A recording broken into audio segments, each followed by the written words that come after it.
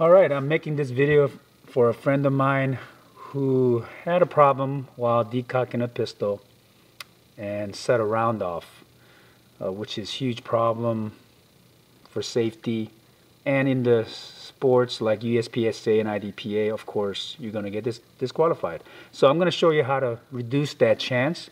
But before I show you that, I just want you to know that on a pistol like this pistol, 10 Foglio Stock 2 or CZ SP01, the 75 series, without the decocker, meaning the decocking lever, there's always going to be a chance of setting the round off while manually decocking this pistol. So you have to really be careful. So understand that. Alright, I've already checked the pistol.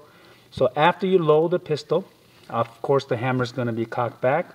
What most people do here is grab with their fingertips or thumb and the fingertip. They grab the sides of the hammer, fire the trigger, and ease forward. And that's how they usually do it.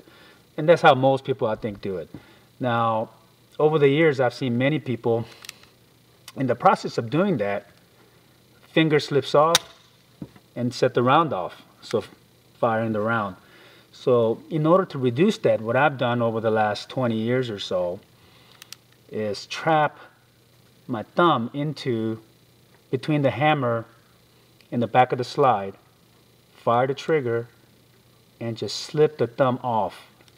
As you can see, it's a little bit more gross movement. I'll do that a few times. Just put your thumb in here, fire the trigger, and slide it off like so. And you have to remember that while you're doing that, you do have to have the finger on the trigger the entire time. If you let the finger off while you're doing that,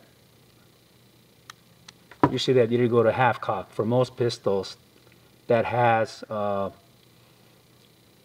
half cock notch. So, fire the trigger, keep the finger on the trigger back, and just release and slide it right off. And there you have it. Safer way to decock a pistol, double action pistol.